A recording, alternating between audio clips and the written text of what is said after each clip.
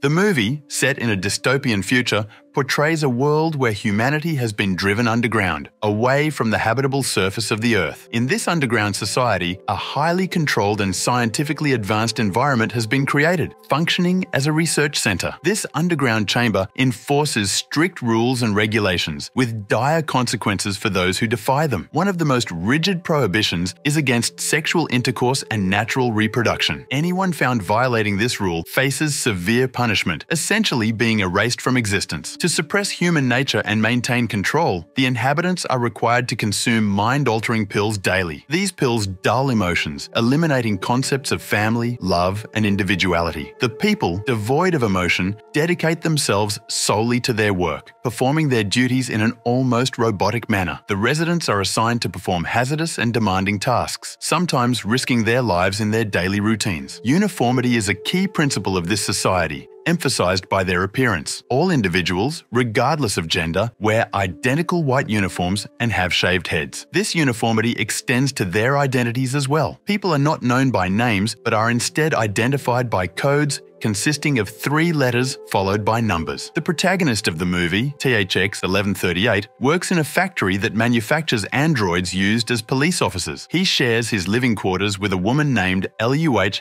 3417, who is employed at the city's Central Control Unit. This unit, which oversees the city, also employs SEN 5241. The factory where THX works is particularly dangerous, with a constant emphasis on safety. Then, we see THX finishing his shift and heading to his room. As he navigates through the city, a congratulatory announcement blares through the loudspeakers, celebrating the factory's achievement of losing only 195 workers while producing a single android officer. Soon after, THX finds himself wrestling with an inner turmoil that is at odds with the rigidly controlled society in which he lives. On his way back to his room, he makes a stop at a confession booth, a symbol of the society's attempt to maintain control over individual thoughts and emotions. The booth, beautified with a portrait of Jesus Christ, is operated by an AI machine designed to receive confessions and offer guidance. As THX enters the booth, he begins to express his doubts and concerns. He speaks in a disturbed tone, confessing that he has been feeling unwell and experiencing emotions that are unfamiliar to him. The machine, in a soothing voice, prompts him to continue, but its primary concern is whether THX has been taking his prescribed pills, which are meant to suppress emotions and maintain uniformity among the population. Despite THX's assurance that he has been taking his pills, he can't shake the feeling of unease growing within him. The machine,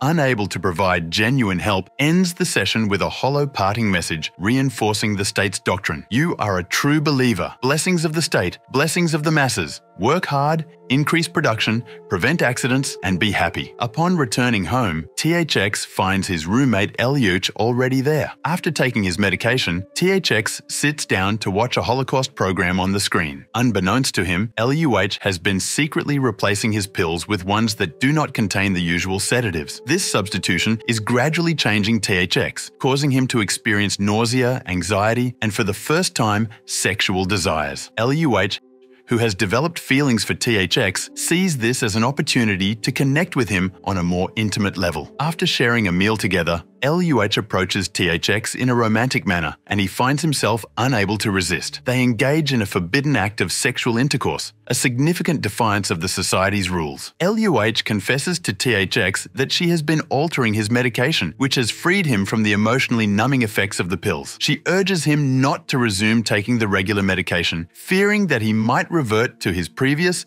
emotionless state and possibly report her to the central control system for her actions. The story progresses as THX returns home from another grueling shift at work. To his surprise, he finds SEN sitting in his apartment. Sen informs THX that he has arranged for himself to be THX's new roommate, explaining that LUH has been moved to another flat. THX is visibly unsettled by this sudden change and the absence of LUH, whom he has grown close to. He leaves Sen in the apartment, clearly unhappy with the situation. Determined to fix the situation, THX files a complaint against SEN with the Central Control Unit. SEN's unauthorized swapping of roommates is a violation of the strict rules governing their society. As a result, SEN is apprehended by the android police officers back at work. THX experiences a moment of distraction and disorientation while operating a machine during a critical and hazardous phase. His lapse in concentration triggers an alarm, prompting a warning for the other workers. The factory is evacuated, but THX remains, his condition worsening as he reveals the whites of his eyes in a state of confusion. The central control unit detects a chemical imbalance in THX's body, a direct result of him not taking the prescribed pills since becoming romantically involved with LUH. They impose a mind lock on THX to control the situation. Eventually, THX is able to make the necessary correction, averting a disaster at the factory and ensuring no lives are lost. The plot takes a dramatic turn when both THX and LUH are arrested by the android police for pill evasion and engaging in a prohibited sexual relationship. THX is placed in a white space for further examination, where he behaves erratically as the androids probe his body. During this intense and disorienting experience, he undergoes therapy and medical analysis. In a surreal moment, THX briefly reunites with LUH in the white space. She shares the news that she is pregnant with his child, a revelation that fills THX with a mix of joy and hope at the prospect of starting a family in their oppressive world. Their moment of happiness is short-lived, however, as the android officers intervene,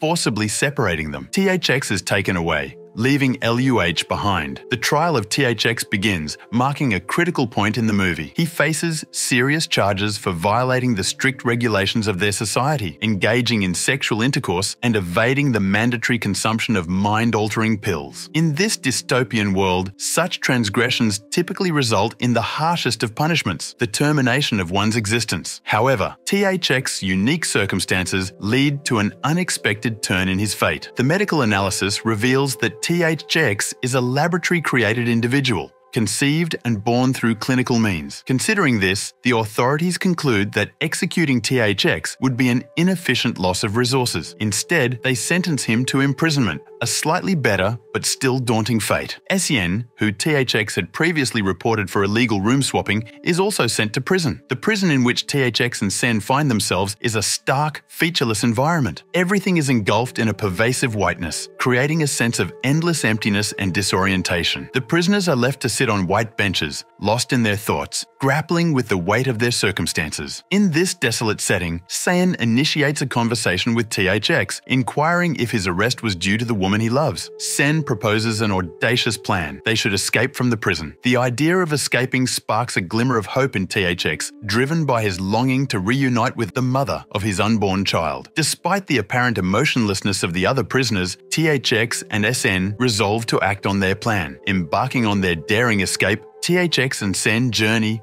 far beyond the confines of the prison. They constantly check behind them, gauging their progress by the diminishing visibility of their fellow inmates. As they venture further into the unending white expanse, the prison fades from sight, affirming their progress in this seemingly infinite void. Amidst their escape, they encounter a surprising figure. The presence of this unexpected individual in the vast whiteness intrigues THX and SEN, prompting them to pause and investigate who this person might be. As the unknown man approaches THX and SEN, his features become more distinct, and he introduces himself as SRT 5752. He explains that he is a former star of holo broadcasts. THX and SEN share their situation with SRT. SRT offers to guide them, pointing out that they have been inadvertently moving in circles. Back at the central unit, the escape of two prisoners sets off an alarm. The authorities begin calculating the budget they'll allocate to the operation aimed at recapturing the escapees. This calculated approach to a search and rescue mission underscores the society's emphasis on efficiency and cost-effectiveness,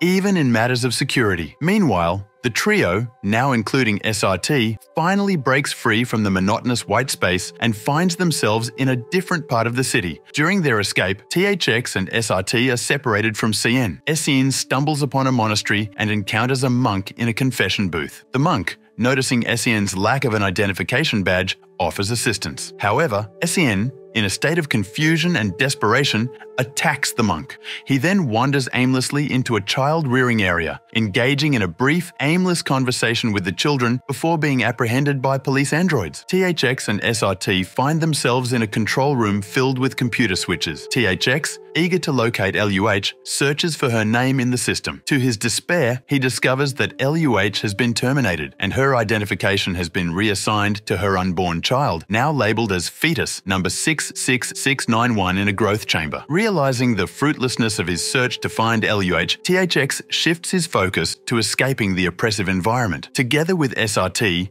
they navigate their way to a vehicle storage area. Despite the imminent threat of being captured by the pursuing police androids, SRT manages to start the engine of one of the vehicles, and they make a daring escape from the area. The entire sequence is closely monitored by the central system, highlighting the pervasive surveillance and control exerted by the authorities in this dystopian society. THX finds himself alone. SRT is nowhere to be found. Undeterred, THX perseveres in his quest to escape, even as he is relentlessly pursued by two android police officers on motorcycles. The chase intensifies as THX approaches the edge of the city. As he reaches what seems to be the end of the city, THX encounters an unexpected hurdle. Strange creatures resembling monkeys and known as shell dwellers emerge and threaten him. THX is forced to navigate through this new danger, struggling to avoid their grasp. In the midst of this chaos, THX spots a ladder leading upwards, a potential escape route. Fueled by a sense of hope and desperation, he begins to ascend, believing this could be his final chance to break free from the suffocating confines of his life in the underground city. The android officers, still in pursuit, start to climb the ladder after him. However, in a twist of fate, the Central Control Unit issues an unexpected order to the android officers. Stop the pursuit. The budget allocated for the operation to capture THX has been exhausted, and as a result,